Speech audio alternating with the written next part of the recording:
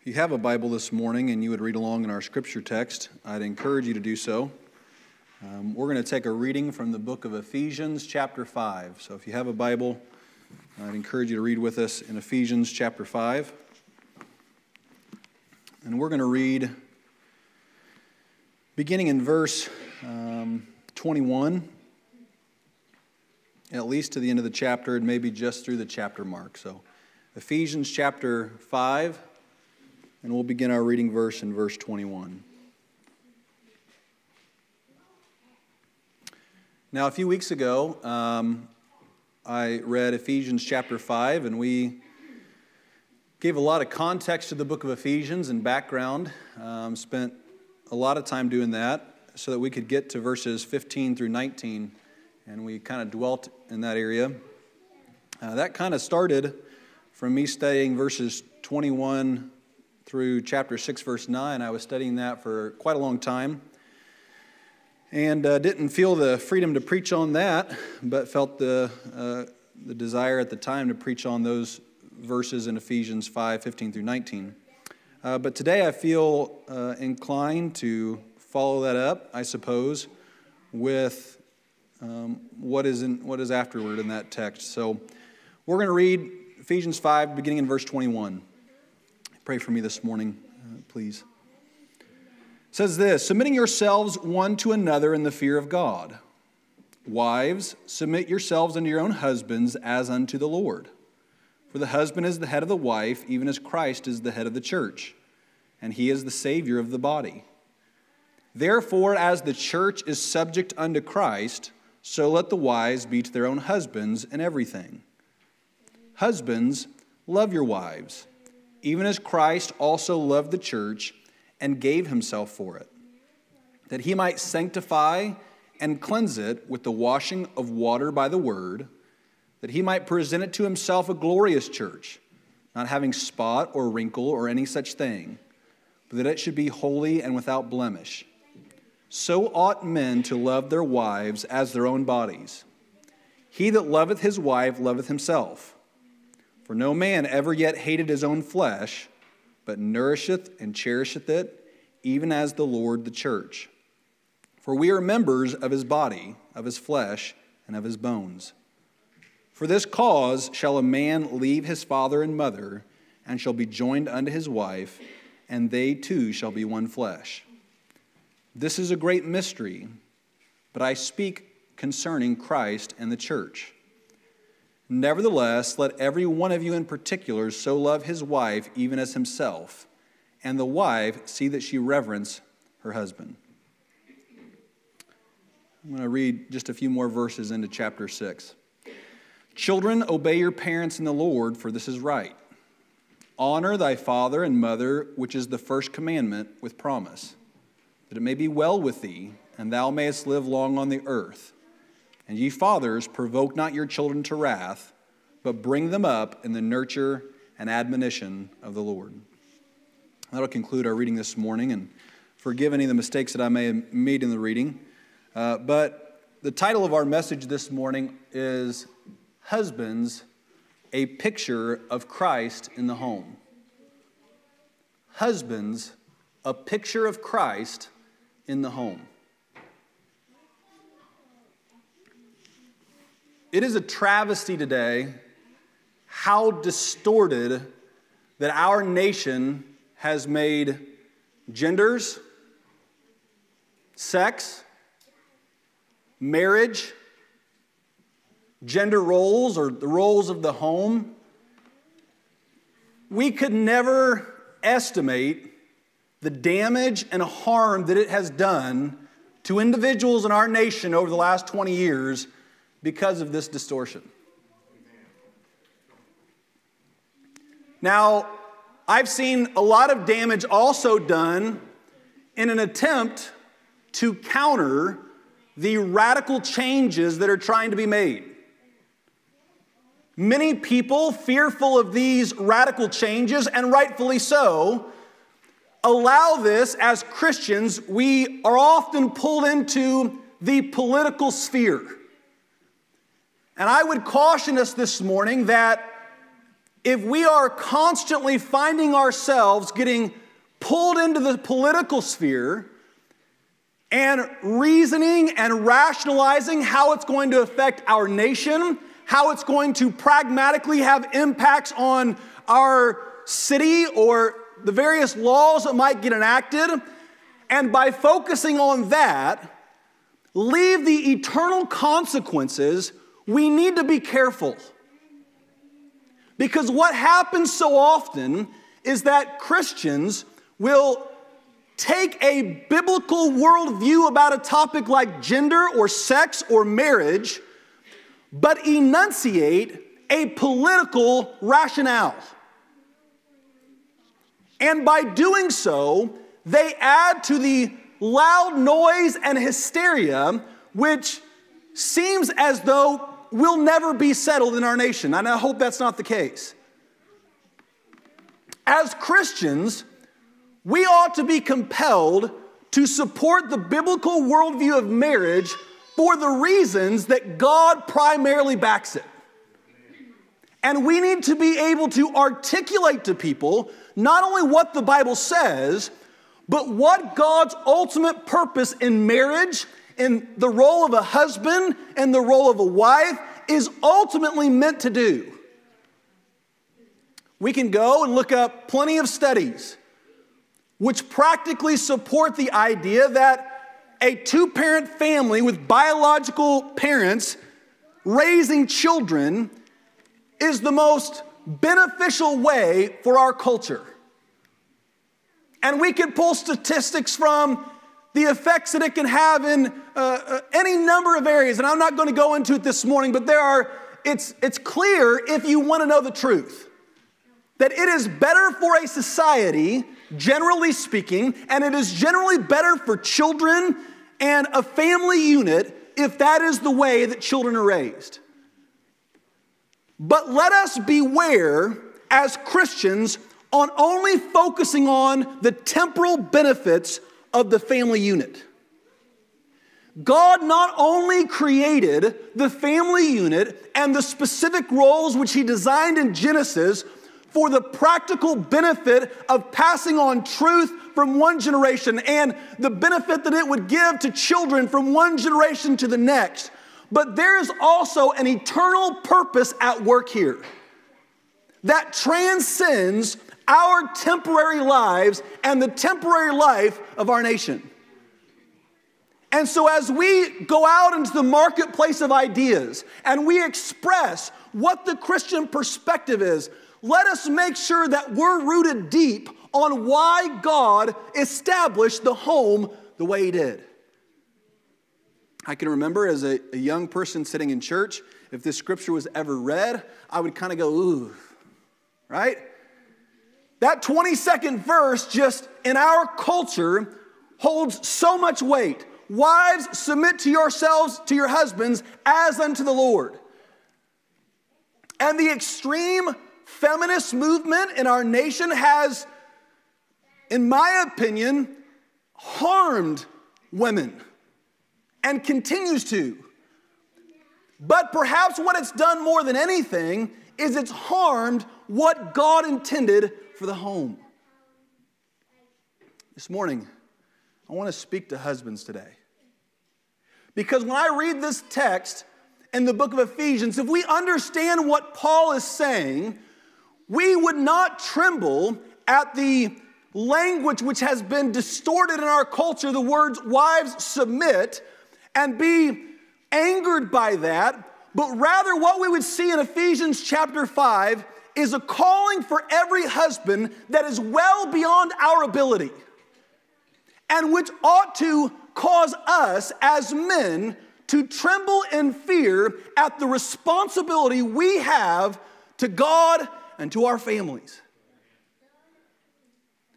Notice here that there is a picture that Paul is trying to indicate. And he is telling us that the reason why that he created this dynamic in the home of the roles of a husband and a wife, and I would go further to even say our biological and physiological makeup is no doubt in part designed the way it is to manifest and to bring clarity to these eternal truths.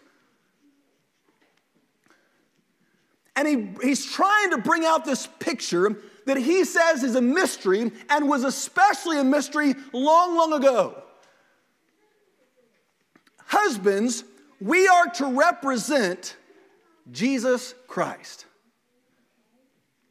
In this picture, that's the representative and the reflection that we are in our home. Wives, you're a picture of the church. And I'll say this, there are many ways that the gospel can be communicated to people. And one of them is through the pulpit. And some of them is through a church service like this with the singing of music and testimonies from God's people and evangelizing out there. But there's also a powerful way that people can live out the gospel every day. The Bible teaches us, God in the Old Testament was this figure that obviously if you knew him in your heart, you understood him just like we do today a lot better. And yet there is something about the sight, there's something about the five senses, the touching of something and being able to see it and hear it for yourself that brings life to an idea or to a person. We learn in John chapter 1 that the Word became flesh and he dwelt among us. And John said in his old age, we beheld his glory. The glories of the only begotten of the Father, full of grace and truth. That God in heaven who throughout time communicated to mankind through the prophets and through the proclaiming of his word, now came in the appearance of sinful flesh. He came in man's flesh and he dwelt among us. And he said, I beheld him and I saw him, and they watched him year after year after year in his ministry, healing people and doing good. They saw the embodiment of God, the book of Colossians tells us.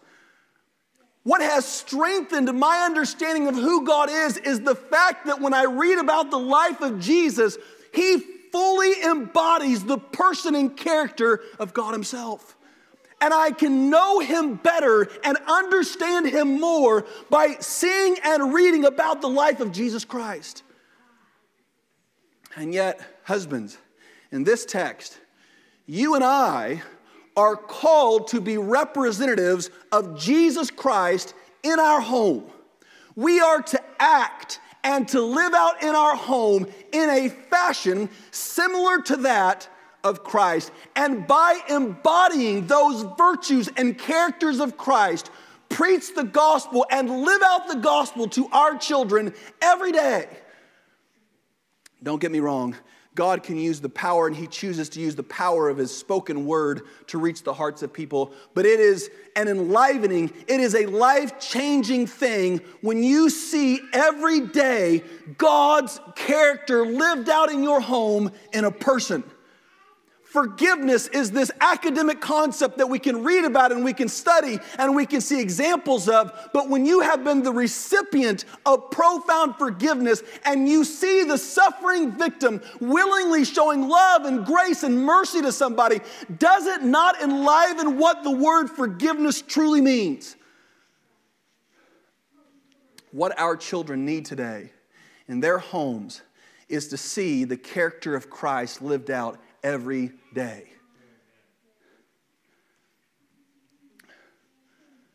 I'm not going to say it doesn't do them any good, but it does them less good if the only time that they hear and see things about Christ is in the house of God.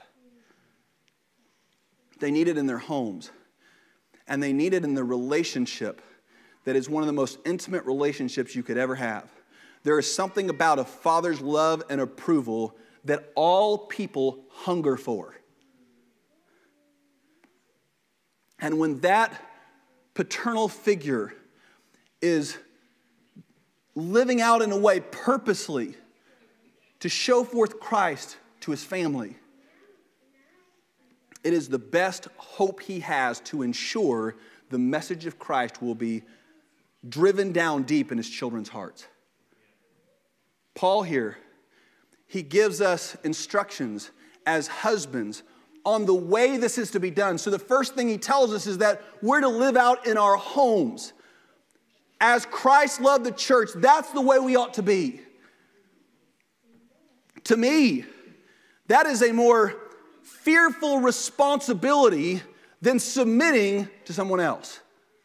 Whether it be the government, which I'm compelled to do, or wives submitting to their husbands, that I'm to be the picture of Christ in my home. And then he gives us these descriptions on particularly how we are to do that. What are you supposed to do in your home as a husband to reflect Christ in your home? Well, he tells us one thing. He says in two different counts, in verse 23 and verse 25. In verse 23, he says that we're supposed to be saviors of the body. In verse 25, he tells us this. Husbands, love your wives, even as Christ also loved the church and gave himself for it. Husbands, you are to love your wives to the point where you would die for your spouse. Now listen, that's not just a feeling, right? When we're young and we have puppy love and we're infatuated with somebody, we might have all of these grand feelings that emanate through us, but the longer you're married, you realize the commitment is at the heart of love and at the heart of marriage. That you're committed to somebody in good times or in bad, regardless of the personality changes they might have undertaken over the years, the difficulties they've gone through. You're to love your spouse with such a commitment that regardless of what lies in her future and the changes that she has made since the time that you married her, whether it be her appearance, whether it be her personality, whether it be the falling apart of her body through illness, whether it be the fact that she may not be as committed to you is what you are to her. The Bible's telling us here that in all of those situations, husbands, you're to love your wife until the day she dies. That you're giving yourself of your entirety for her welfare. There are some men who think that because of what verse 22 says, wives, submit yourself to your husbands, what they think of is all the rights and the privileges and the powers that they think lie in that position, and completely neglect the fact that with every right that we're given by God or by our government comes an equally weighted responsibility. And I feel the weight of the responsibility of being a servant leader in my home much more than I feel the right of being the head of my home. That responsibility at times when you are put in a decision that's difficult and it rides upon you to make that decision. We went and saw a heart doctor for our youngest son, and he's laying out before us different types of procedures that they could do to our son. And I ultimately know that my wife are going to sit, and we're not experts in neuroscience, and we don't know what's necessarily best. We can listen to the recommendation of doctors, and we can do our own research, but ultimately it comes down to us sitting and discussing what we would think is best. And I know ultimately that decision lies in my hands, and it's not a decision that I wanted. It wasn't one that I felt this great empowerment. Look how much authority I have in my home. Rather, I felt the weight of responsibility of doing what is in the best interest of my home. It can be a crushing weight if we consider the implications of the decisions that we make. Paul says, we're servant leaders. We're to lead as Christ led. Well, how did Christ lead? Well, the book of Matthew chapter 20, verse 28 tells us that unlike the gods of other religions, our God was different because when he descended and came in the weakness of human flesh, he did not come sitting upon a throne for everyone to worship him. Rather, he didn't come to be served, but rather to serve.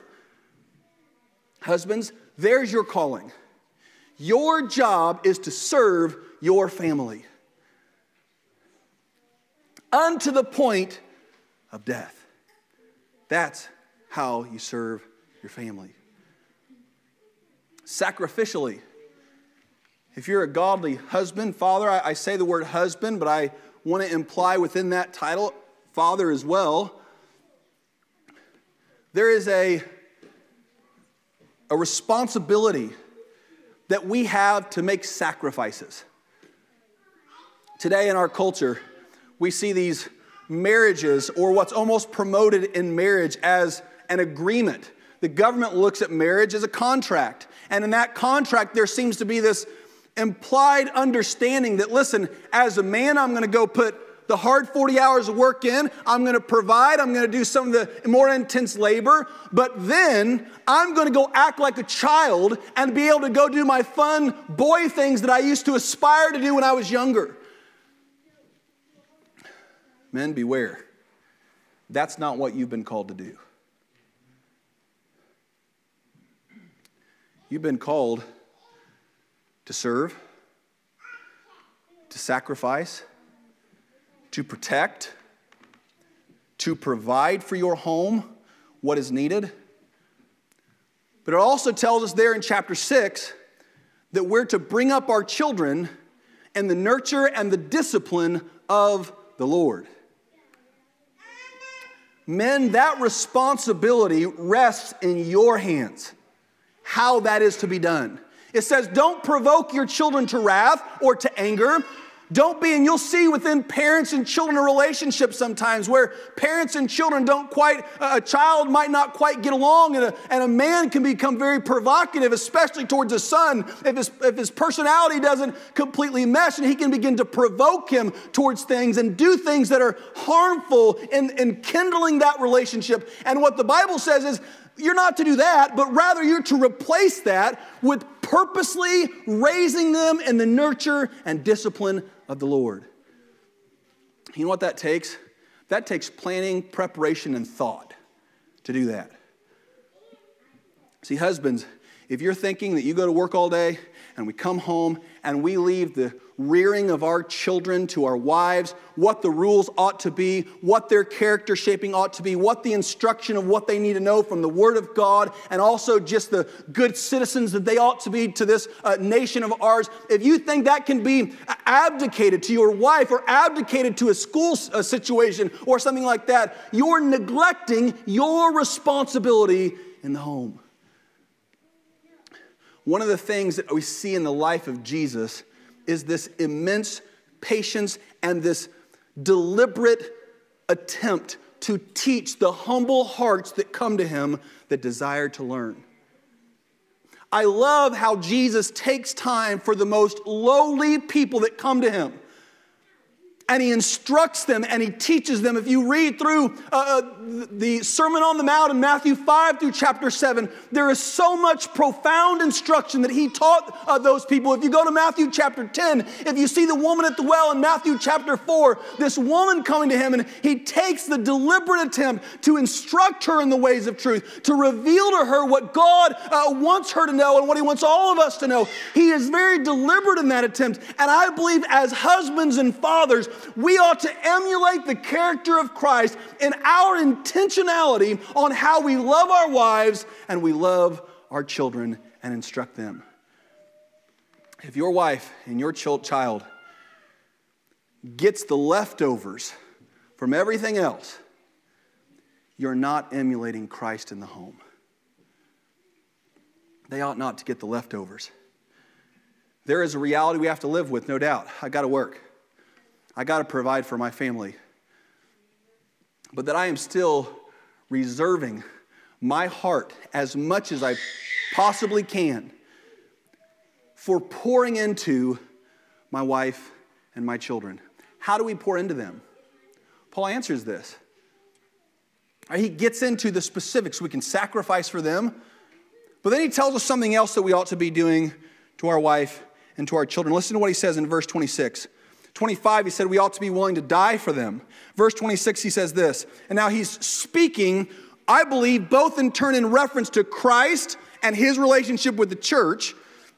But it becomes indistinguishable to me that it's also speaking of the role of a husband to his wife. That in the same way that Christ does this to his church, the husband is doing this to his wife. Listen to what he says in verse 26.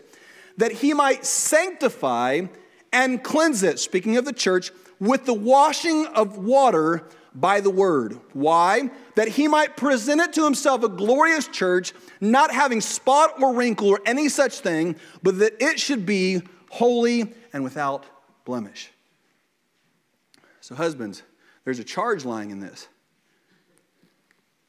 You go out in the world today, maybe some of you are confined to your home quarters because you're managing your home as a woman. But here's, I think, what we can all agree on. Whether you're scrolling through Facebook, whether you're going out in the world, in the workplace as a woman, what we can say is this: the filth of the sin of the world blemishes all of us. The ideas, the misconceptions, all the problems that the world has, it affects us. It affects our character. It affects our minds and where our minds dwell. And so we're required, and part of coming into the house of God is that we might purge the sin, the sinful thoughts and ideologies that we have gained from being in the world, that when we come into the house of God, those things can be purged and our minds and hearts can be cleansed by God's word in our hearts. But then Paul here lays an additional responsibility on the men, because he acknowledges this very thing will happen to your wives, and as the head of your home, you have a responsibility to purge and cleanse her heart and conscience from the filth of this world. How do you do that? By the word. You know your wife better than anybody else knows your wife. You know the things that she struggles with that she would never articulate to another human being in the world. And God commissions us as husbands to sanctify her with the word. I had I would say a mentor that I grew up when I was just probably starting at 15 years old till I was about 20 years old. I would stay the night at their house periodically. He was an older man, and me and his grandson were really good friends. And so oftentimes on a Friday night, I would say probably once a month or more, we would go over and we would spend the night at his grandparents' house, and I would get to see how they functioned, and that was one of my first exposures to a very strong, godly marriage. And one thing that I was amazed by, now looking back, is how frequently that I would wake up in the morning, maybe 6 or 7 a.m., maybe even later than that, and I would see him and his wife sitting at the breakfast table with the Word of God open, reading the Word of God. Sometimes I'd stand around the corner just to listen to what they were talking about. And what I found that they were talking about is the things that directly impacted them and struggles that they were having, and how the Word of God was meant to help them through that. It had a profound effect in my life. I found myself gravitating towards that man, gravitating towards that couple, and praying in my prayers, God, help me to be like that. Help me to find a spouse whom I can sit at the kitchen table with and look at the Word of God and apply that to our lives. Now, that's the whole point of this message. What were they doing? They were reflecting Christ and His church. They were showing forth this beautifully mysterious relationship that will live into eternity. You see, we mirror that great relationship, because our relationship, when our lives are ceased, will be ended. But that relationship between Christ and His church will never be ceased. That man and his wife would get up. I'm not going to say they did it every day. I don't know. I don't suppose that they did. They lived life just like anybody else. He worked a part-time job. He was retired, and she was busied about on other things. But it was a profound testimony to a young man watching. Because what I did not see was these great sterling Christians. What I saw was godliness demonstrated. And I longed for that godliness in myself. Paul is saying, I believe that an imperative for a husband is to cleanse his family with the washing of the Word. We have seen the impact the last 20 years of husbands not doing that, frankly. Their children have marched off other places. They have gained these ideas, which at their core, if you really want to know the truth and you really desire to seek the end of these ideas that are perpetuated by academic institutions, you'll find the hollowness of them very quick if you want to know the truth. They march off to those places. They come back to their home, and many parents say, I don't even recognize my kid anymore. Their beliefs, their ideologies are so foreign. I say this in a preventative measure this morning. Young husbands and fathers, what are you doing from repeating that same mistake? Don't be so caught up with your career. Don't be so caught up with making money. Don't be so caught up with hobbies that the most valuable thing God has ever given you, you lose it.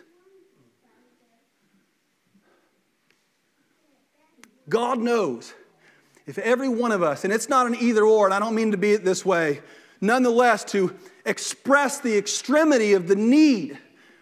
If it was a choice between being a poor pauper but having children in the house of God and grandchildren growing up in the house of God, serving God and knowing Him, having a vibrant, mature Christian life, or aspiring for all the various desires of your heart, achieving all of them, surpassing the greatness that you could have imagined, yet losing the most valuable children and grandchildren that you love, losing out on a godly spouse whom you can engage in the work of the Lord as, which would you choose?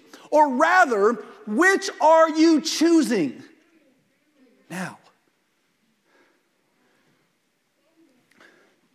In my mind, in my heart, if God allows me to live till I'm 70 or 80 or 90 years old, I cannot imagine, like the Apostle John said, a greater joy than seeing my children walk in the truth. God knows in my heart, if I could aspire towards anything, it would be up proclaiming the gospel and seeing my whole house of kids and grandkids in the house of God, not just passively listening, actively engaged. Husbands, this does not happen by osmosis or by accident. It happens because just as Christ intentionally came into this world and saw fit to the needs of His children, His people, we do the same to ours. Your wife needs you as a godly leader in her home, cleansing her with the water of the Word. Nobody can do it like you can for her. And God calls you to that. You have to be intentional about it. And you may have to change some things in your life to accomplish it. But engaging in that battle, the end is worth all the means to accomplish it. You've been called to do it. Paul's instructed us to do it. The last exhortation I could give you is this: do it. Do it. And if you don't, count the cost to not doing it. Make a conscious decision. And I'll say this: if you make a conscious decision not to do it, it's going to be a lot harder not to do it. The world, Satan has been very intentional in crafting our lives as busy as possible, making us strive for bigger and better and more. And in the midst, we lose that which is most valuable to us. Don't be that person. How many older men, as I've carried my boys randomly, walking around in the store by myself with my 3 children, how many young men or older men have I come up to me and tell me, complete strangers, ungodly men for all I know, tell me, you got those precious things right there, be careful with them. Love them. Invest in them, because they're gone way too quick. Take that lesson to heart. Not only because the word of Scripture bears it, not only because God ordained it, because older men in this church around you and strangers around you who have not done it lament the rest of their lives not doing it, and warn us. Don't do that. Paul tells us we ought to cleanse our wives and our families with the water of the Word. And then he tells us the way we ought to perceive our wives. The way we ought to view her is in the same way that God designed it in Genesis chapter 3. Your wife is you, is what Paul says. She's one flesh with you. It's no longer you and her. It's you. You've become one flesh with this woman till death does you part. And you're to love her in this sacrificial way, giving yourself entirely for her welfare, as if you were doing it for your own, because Paul says you are doing it for your own welfare. What man harms himself, does things to harm himself, but doesn't nourish and cherish his own flesh. And that's the way you ought to be to your wife. Your wife, when she sees you, ought to know that you will give every fiber of strength that you have and every breath in your body, not only to protect her, but to love her. And that she knows, ultimately, if there is a task which has to be done, if there is a pain which has to be endured, you would readily volunteer 100 times over than allow her to endure that hardship. And in doing so, the ultimate purpose, the ultimate picture begins to emerge of why God designed this relationship the way that he did. Because then people will see Christ and the beautiful relationship he has with his church eternally. See, folks, there is this, for Christians, there is this veneer over, there ought to be this veneer over the world. There ought to be this covering over the world. And it's a carnal, secular, temporal one. The ends of which, of everything in this world, end here. They pass away here. And as Christians, as we see the surface of this world, as we see the surface of one another and of other human beings and institutions, even that God designed, of our spouse, we ought not as Christians to be focused on that outward veneer. But we ought to see past it, into the spiritual, into the soul, into the implications that God sees eternally. And in this design of marriage, let us as Christians not see as the political right sees or the political left sees about marriage or gender roles. Let us not see the way they do. For pragmatic, carnal purposes, let's see beyond it and know that when we love our families as God designed and serve our families as God designed, we live out the gospel for the world to see, so that when we proclaim these truths, it is only further emphasized by a life they see of us embracing God's truth and calling for our lives. Let them see, let my child see that I love his mom so much that when I begin to teach him about the sacrifice of Jesus, when I begin to see the sacrifices that he made for his church, he sees that in me. And wives, there's a whole other portion of exemplifying the other part of this picture for your children to see. And when both do it together, you see what our world today, and I'm going to try to close here, what our culture today has done is they do everything they can to separate men and women and make us enemies to one another. Do you realize God never designed it that way for us to be separate? We were created incomplete as men, so God gave us a helper, and together we were complete. And the complementary roles and design that God has for us is so profound and wonderful, and it's one that he desires us to enjoy in its fullness, even on earth. And the world has grossly perverted it, and they have further grossly perverted what Christians think about it. But we've got to help them see what God's design was and why he designed it that way. Husbands, I believe it starts with you, and it starts with me. As the head of my home, serving them with all that I have, and you with all that you have.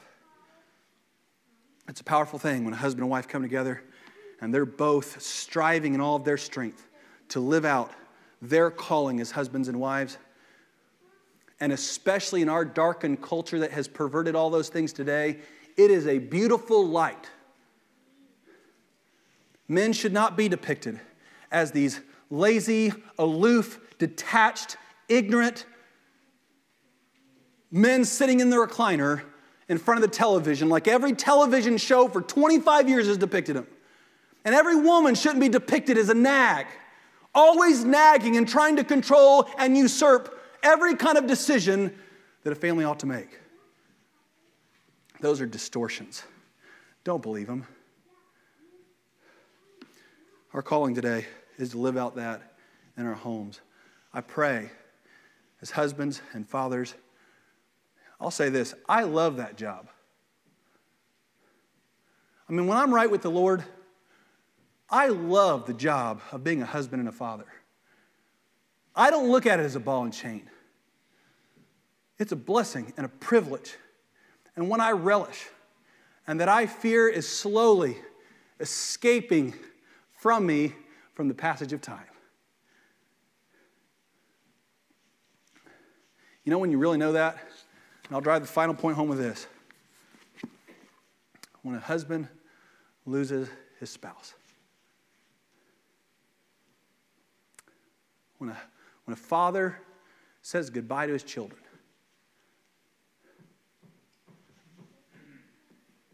The pain of that separation. Many men, there's back home, where we used to live, there's a cemetery. 5 or 6 days a week when I drive home from work, there's a man sitting out in front of his wife's gravestone. And there were days where it was pouring down rain. He's just sitting there with a little umbrella. And there were days where it was snowy. It's a lot colder, 200 miles north of here. Sometimes it'd be 0 degrees outside. And there he would be, sitting. And there are flowers all around. I'm not saying that's the most healthy way to cope. I don't know. But I understand the bond that he felt and the pain from its severance. Husbands, God wants you to love your wife that intensely. And the beautiful picture that it shows to the world is otherworldly. God give us the strength and the grace to live that way. What a calling. Be a representative and picture of Christ in your home. Husbands, fathers, that's what we've been called to do. I pray God would grace us with first the desire and then the ability to do it willingly. That's our message this morning. God has certainly convicted my heart with it for a number of weeks. I pray that it would lodge into your hearts, all you men in the congregation today.